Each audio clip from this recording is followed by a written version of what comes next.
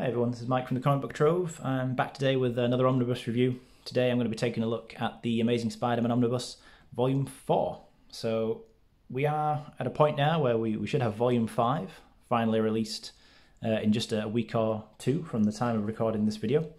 Very excited about that one. Can't wait to get it and add it to my collection, even if it's going to have a weird spine, but that's by the by. Yeah, so this is Volume 4. I have previously covered Volumes 1, 2 and 3 on the channel in the past, so feel free to go back and check those out if you haven't already and you're interested. But yeah, so just want to move on with it really and carry on the series and keep going through Spidey history. A few significant things going on in the material collected in this run. But first of all, just take a look at the dust jacket. This was the direct market cover, the cover to issue 135. There was an alternative cover, a variant cover, bit of original artwork by Frank Cho. And I am a Frank Cho fan generally. I like quite a lot of his work, but the cover he did for this book just wasn't for me. It is collected in the back of the book, so I'll show it off probably towards the end when we get there. But yeah, so on the back you get your cover gallery, of course, and contents. So nice and straightforward, as these kind of omnibus collecting classic material tend to be. This was before crossover fever struck the comic industry. So you're just looking at Amazing Spider-Man issues 105 to 142, Giant Size Superheroes #1, and Marvel Superheroes 14. Quite a big chunk of stuff, and as I say, you know, a few significant things to cover in here, and I suppose one particularly significant event. And if you're familiar with this material, maybe if you're not so familiar with it even, chances are you know what I'm talking about already. So worth saying here then, there will be spoilers in this discussion. As always with my videos, this is probably going to turn out to be quite a long one because I like to discuss these things in a fair amount of detail and cover some key plot points as well. So I'm going to flick through a lot of the book. I won't be covering every single issue, every story arc, plot point, etc. But I will certainly cover some key stuff. So it's a spoiler warning here and now. If you don't want to know anything in any amount of real detail in here, if you want to check out the book yourself or read it elsewhere without really knowing much, then you might want to come back and check this out later. So that's out of the way. Let's go through the book. So you got your initial kind of credits page.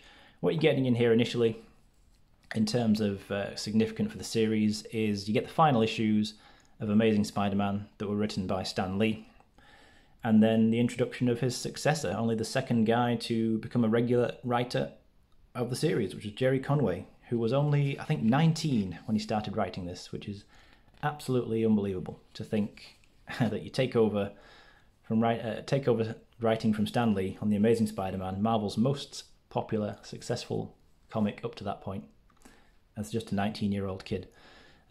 Crazy, but yeah, it happened. And then, yeah, you get your contents page with, you know, original publication dates. I always love that added detail. A nice introduction by Roy Thomas there. And then you jump right into to 105. So art throughout here, you know, much the same as the artwork through volumes 2 and 3. You're getting a mixture of Gil Kane, John Romita, and ultimately Ross Andru. And all through this era of Spider-Man, you know, I've said this in my other reviews, but everything kind of running through the stuff from volumes 2, 3, and 4 here and onwards through 5, what we'll see in there as well. Really, really nice style of artwork. I really think that, you know, John Romita very much set the style for the other artists that followed him to really kind of mimic, and which they all did. And it's just really nice. I think kind of Silver and Bronze Age Spider-Man all looks really, really good. And that's not to take away from Steve Ditko, by the way. I'm not avoiding mentioning him on purpose. He's certainly got his own great art style. But for me, I just narrowly prefer the style that developed after Ditko left the book.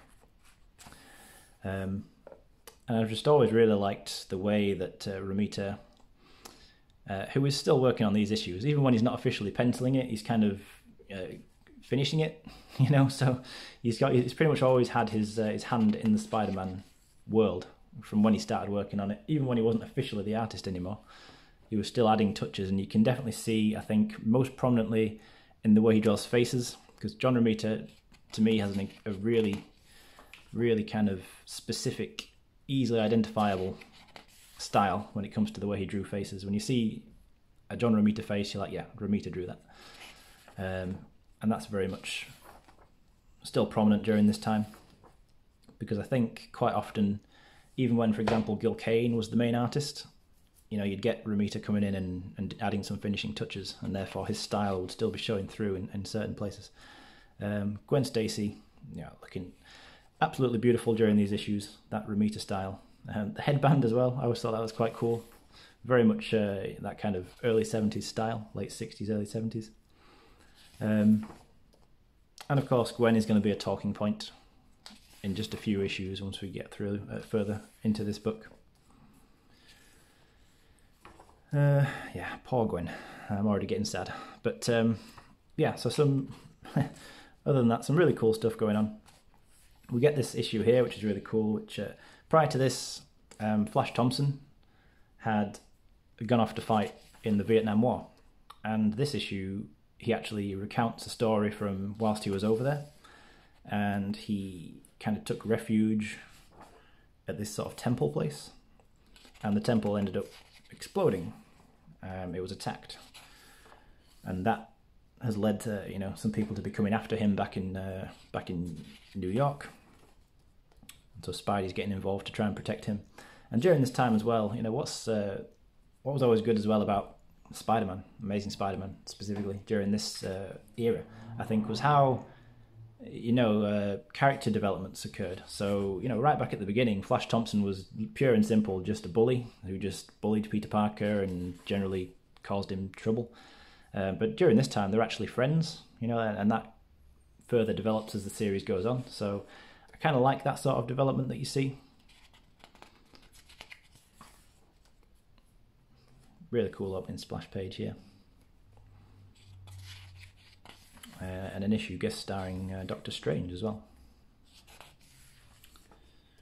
Of course, the two of them, Spidey and Strange, Steve Ditko's Big Two creations. So always kind of nice when you see them teaming up in a story.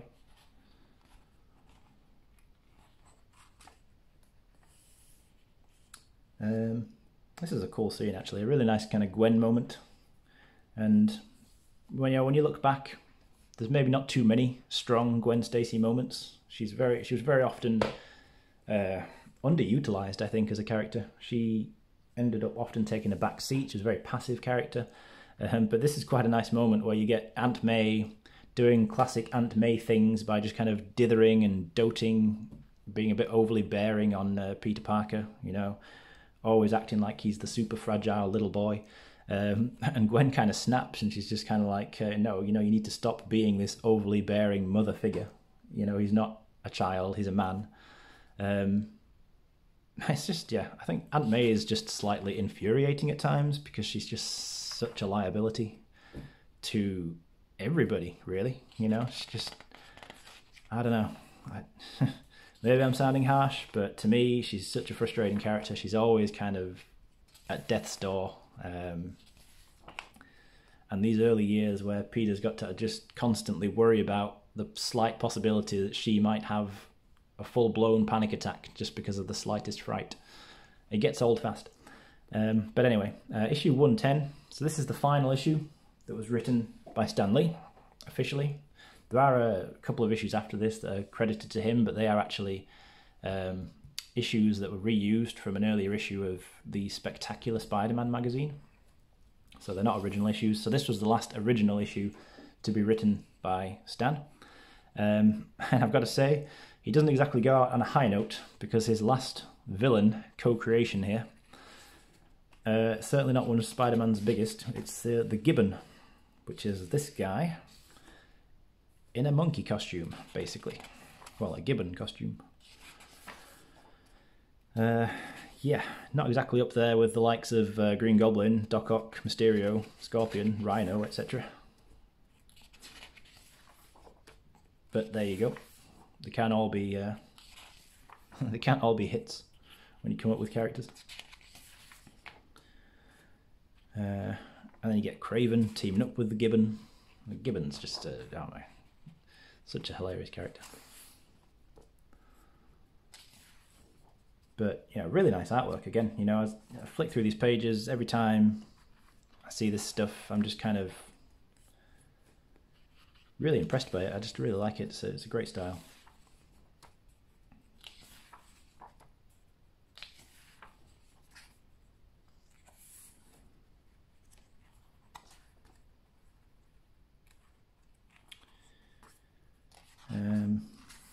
Yeah, so you get the introduction of Hammerhead as well in these issues, who is another kind of gangster character, kind of similar to the Kingpin in a way, but I think Hammerhead tends to be a bit more directly involved in the fights than Kingpin tends to be.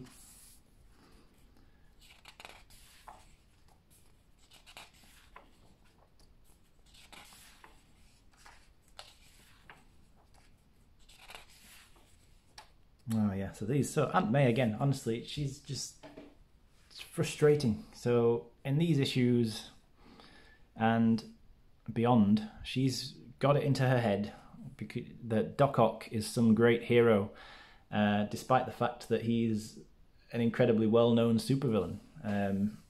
But she thinks he's a nice man who's misunderstood, and that Spider-Man's the ultimate villain, because she's the most gullible woman in the world. So yeah, don't know what to say about that, other than it's an annoying issue where Aunt May gets in the way.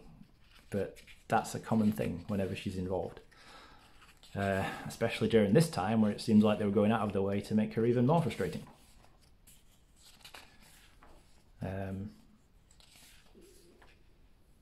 So, yeah. That's in there. We haven't even got to the point where she decides to marry him yet, because yes, that's a thing. Aunt May tries to marry Doc Ock at one point in this book. These are the issues that I was talking about, that technically it's Stan Lee as the writer, but these were all previously used, these stories and these 3 issues, in the Spectacular Spider-Man #1 black and white graphic novel, and that's collected in volume 2 of these omnibuses. So if you had read that and then you got here and this all seemed extremely familiar, like you're having deja vu, that's because you have seen it before. I think they did slightly extend the story though to fit it into these issues. Slightly changed some things around a little bit, but 90% is the same story.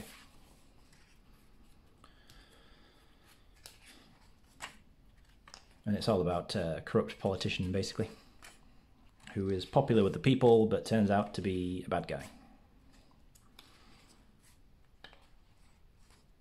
Not the best story, but it's it's okay. And then we get to the last story before the big one, which is a fight with the Hulk. Not Spidey's first encounter with the Hulk, but still an interesting one. Artwork great, as always. But I think that this short story is pretty much massively overshadowed by what comes after it.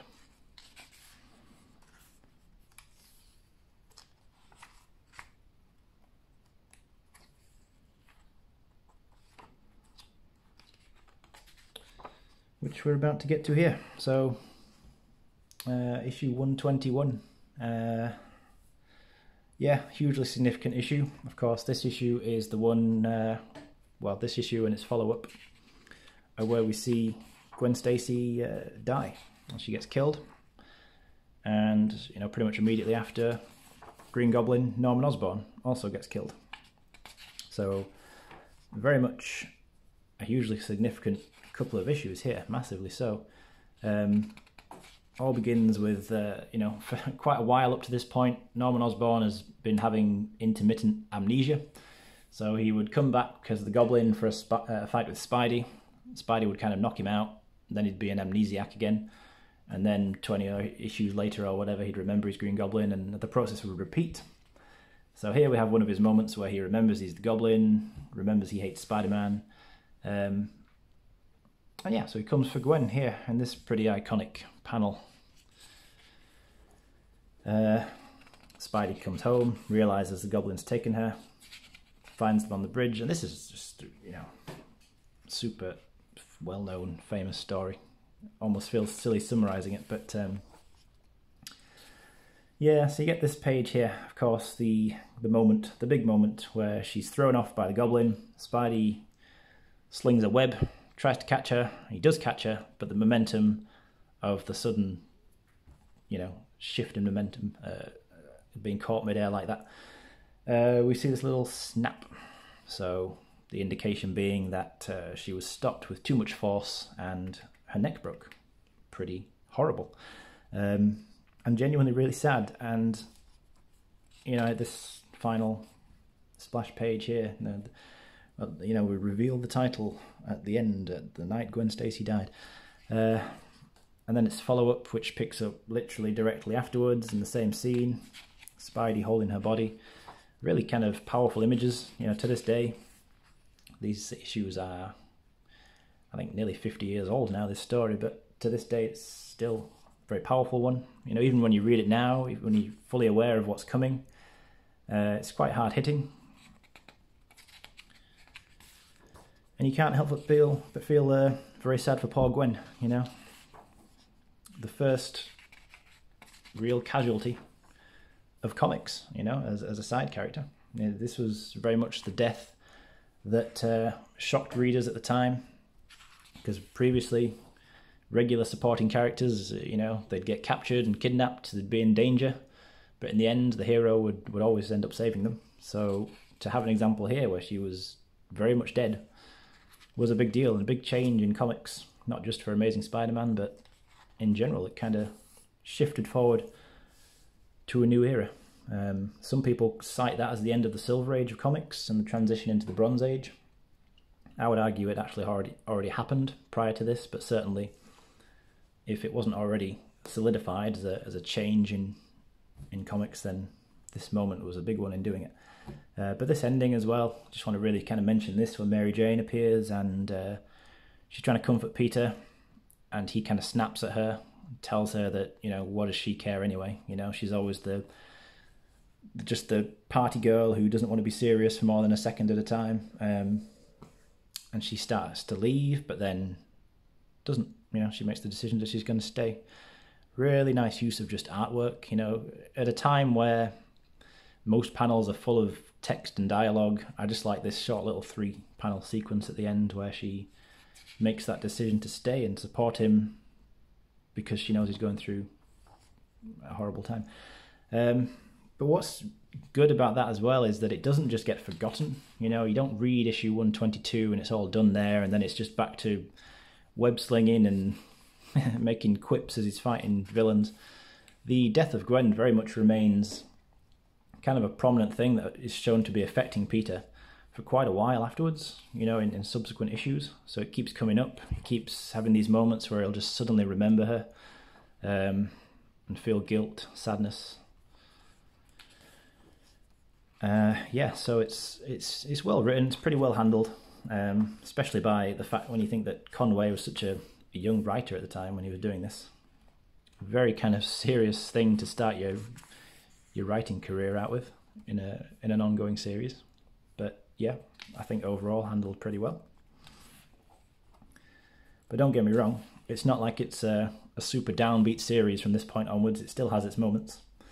Well, it's not so much that it has its moments. It still is for the most part, just classic Spidey stuff. It's just that every now and then he'll have those moments where he remembers Gwen. Which, to be fair, those moments have kind of continued ever since. To this day, I think there's still stories where now and then Gwen will come up and he'll remember her for whatever reason. But yeah, and you still get some absolutely wacky villains. So don't think the days of wacky villains are gone just because you move into the Bronze Age. You've still got, for example, the Kangaroo, a man who jumps really high. Why hasn't he been in an MCU film yet? Come on, guys, bring in the Kangaroo. So overall, it's very much classic stuff. That's what I would say. I'm a big fan of, as I say, Silver and Bronze Age Spidey.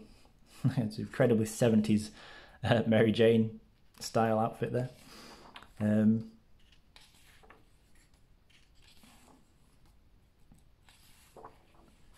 And yeah, so you're getting classic villains. You got the Vulture still turning up, obviously Doc Ock, who we've already seen. The Goblin was obviously gone at this point. And what's has been interesting as well, you know, Norman Osborn's been brought back, you know, quite a long time ago now, but he did actually stay dead for a long time in the comics, which is saying something for comics. I think he was gone for about 20 odd years, you know, after he died in that issue. And there were other Green Goblins, you know, mostly Harry Osborn, you know, he took up the mantle for a bit. And there was the Hobgoblin, obviously, so we weren't completely without a Goblin in Spider-Man, but Norman Osborn himself was actually gone for a while, so it's a death that was certainly lasting for a while. Yeah, of course, so 129, the first appearance of the Punisher. And you start to see as well this new villain, the Jackal, who starts coming in, and he there's kind of an ongoing subplot involving the Jackal for a while now. It starts to build, and he starts to appear more and more often. He's got it out for Spider-Man. You don't know who he is, but as these issues proceed, it becomes clear that he's formulating a plan to take revenge against Spider-Man for some reason. This is a really cool issue. I've always really liked that. I've actually got a t-shirt with that cover on the front. Really nice. Ridiculous though, obviously, but it's cool. Features Spidey, the Spider Buggy, classic, Hammerhead, the Jackal. Yeah, an exciting cover. Because you do get the Spider-Mobile, the Spider Buggy shows up in these pages, where despite the fact he can't even drive, never mind doesn't need to drive, Spider-Man agrees to have this car designed for him by some company. I think in the real world reason for that, I don't really remember exactly, but I think it was to try and sell some toys or something like that. But anyway, it was super ridiculous, and it's even acknowledged in the story, to be fair, how ridiculous it is. So they were at least doing that, pointing out that there is zero need for Spider-Man to have a car. But yeah, anyway, it's all fun.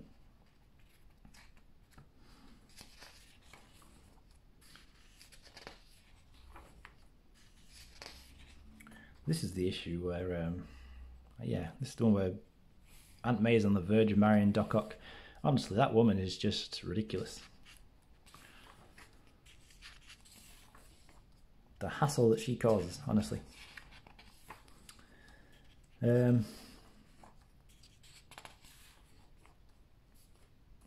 the reintroduction of the Molten Man. So he is a character who goes right back to the Ditko era. I think this is also where the character of Liz Allen is reintroduced, and she had kind of just disappeared without a trace. Again, back in the Steve Ditko era. I think she last appeared in issue 20-something, you know, and then she suddenly came back here nearly 100 issues later, and it turns out that she is related to the Molten Man. I think she's his stepsister or cousin, something like that. Can't remember exactly. But yeah, she turns out to be related to him, and that she's been trying to care for him, but yeah, it's not going well. Hence the reason he's basically on fire. Because when you're on fire, I think it's safe to say things aren't going that well for you.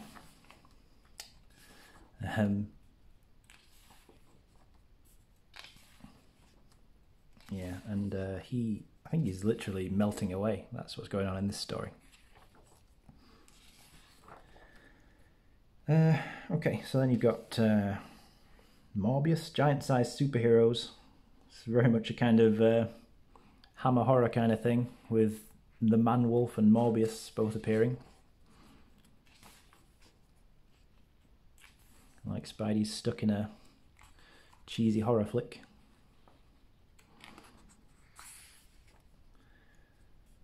But that's always been, I think, one of the great things about reading Spider-Man. It's that perfect balance of, you know, things can be absolutely silly and ridiculous, and still feel serious in a way.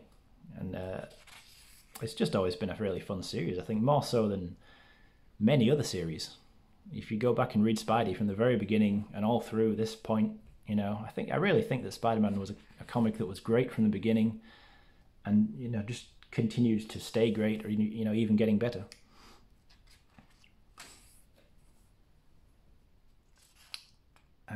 So this issue, I gotta say here, this is like the most maniacal looking I think Mary Jane has ever appeared. She isn't supposed to look like that. It's not, but you would think if you didn't have dialogue to accompany that, you would think that she's suddenly gone a little bit off the deep end. It's just an odd panel. Always struck me as an odd expression. But anyway, yeah, basically what happens here is that Tarantula is introduced and he is taking over this cruise ship. So Peter throws himself overboard so that he can reappear as Spider-Man. But what I like about this issue is that Flash Thompson actually starts to get suspicious of him here. You know, kind of finally someone's saying, hang on a minute, how come Spidey appeared right after you just conveniently fell overboard? And then as soon as Spidey disappeared, you suddenly came back unharmed. You know, just that classic sort of thing. Somebody finally poking holes in this pretty bad cover story that he always manages to use.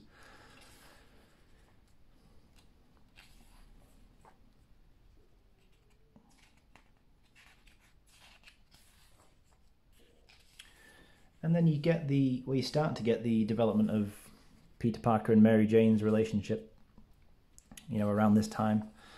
But it's an odd one, really. So with Peter and MJ, they didn't get straight together after Gwen, you know, which I think is a bit of a misconception sometimes. They start kind of dating and getting a little bit closer to each other in these issues and the issues afterwards. But ultimately, they don't, not at this point. And there is actually a point where Mary Jane leaves the story, the series, completely. They just kind of write her out of it. And she didn't come back for ages, until years later, like real world years later.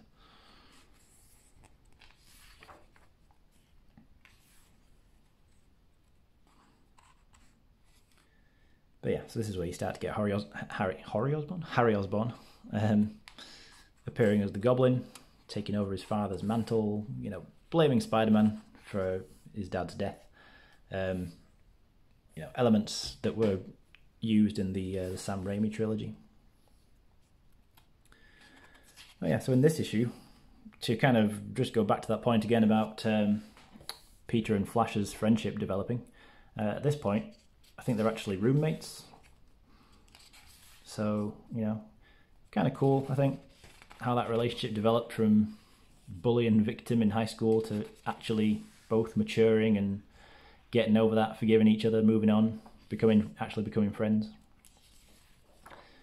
One of the more just generally kind of nice character developments, I think, in comics.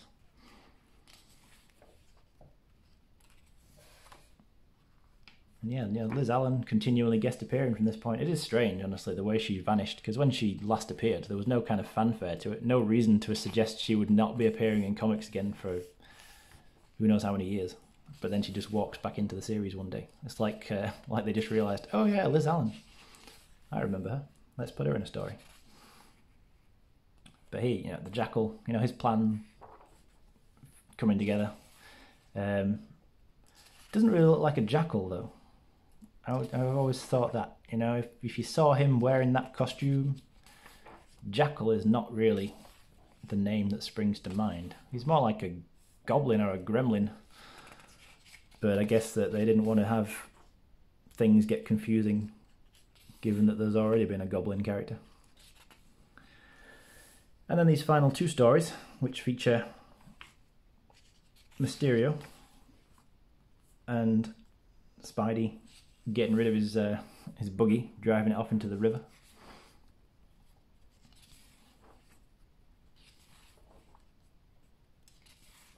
And, you know, I'll always say that when you get Mysterio involved in a story, it just opens the door for fun storytelling, really. Because if everything can be an illusion, everything can be fake and made up, just gives the writer and the artist a good excuse to just play around with crazy concepts. Since in the end you can just go, none of it was real. And yeah, so there we end on issue 142. Just a bonus story in the back, an issue of Marvel superheroes.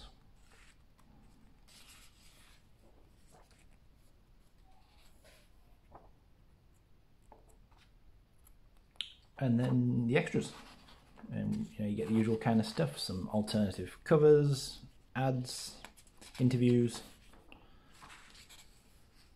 a word search if you feel like writing in your omnibus.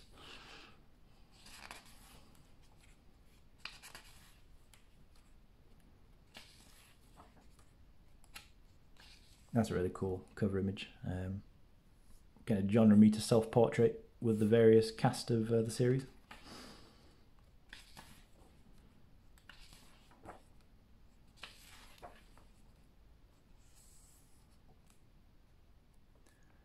So yeah, just various things in here. Quite a lot of stuff actually.